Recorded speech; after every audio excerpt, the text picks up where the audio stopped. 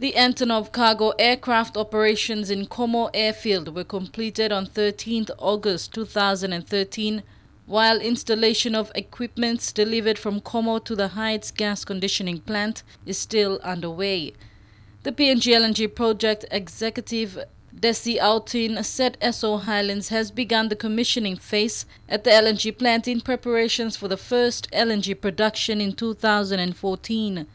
This includes sending gas from Oil Search's Kutubu Central Processing Facility to the LNG plant to provide power and enable testing and commissioning of key facilities and equipment. Drilling at well pad B has been completed and the drilling rig is being moved to the next well pad to support further drilling activity.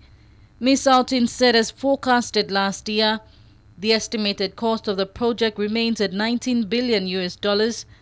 This excludes the Port Moresby administration facilities and shipping. She said this reflects disciplined project management in a challenging working environment.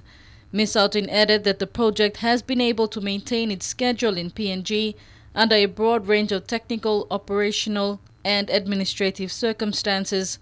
She said the developer is focused on a disciplined project execution without further cost increases. ExxonMobil confidently says it will continue to assess and advance new expansion and development opportunities in the country. Bernadette Effie, National MTV News.